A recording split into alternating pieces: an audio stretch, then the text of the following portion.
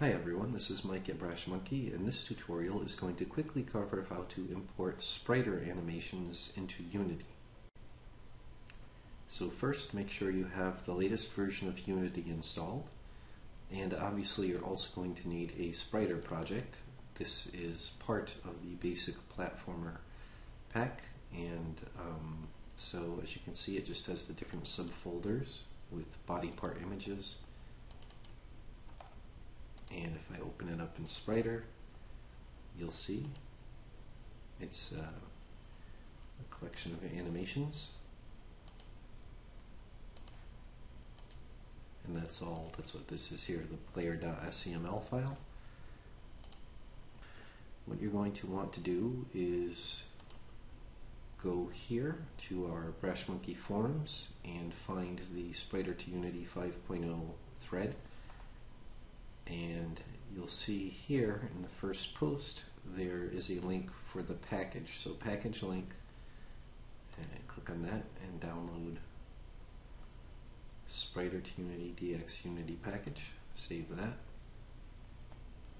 It should download very quickly, and then you'll have it. So now what you're going to do is open up Unity, which will look like this. And we're going to create a new project, and we'll call this one Import Spriter Demo, and we're going to switch it to 2D, and then create project. And this usually takes a moment. Okay, and once Unity is open, minimize that a little bit to give yourself some room. And then what you're going to do is simply drag this Spriter2Unity package that you've downloaded and just drag it right into your assets.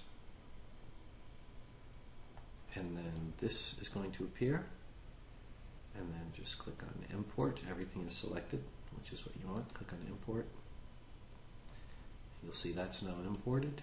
And then all you have to do is drag the entire folder of the Spriter project also into your assets.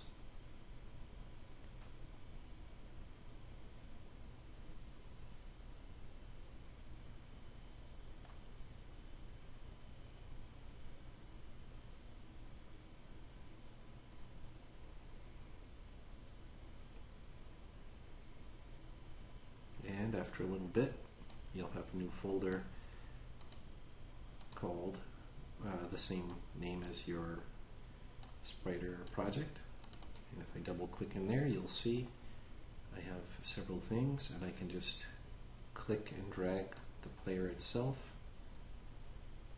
right onto the canvas where I want it, and you'll see if I click play, there it is, animating it in-game, so to speak. And then you'll see if I double click here, it pre-populated all of the animations so that you can start to trigger or transition as needed. And that's it for this video. Thanks for watching.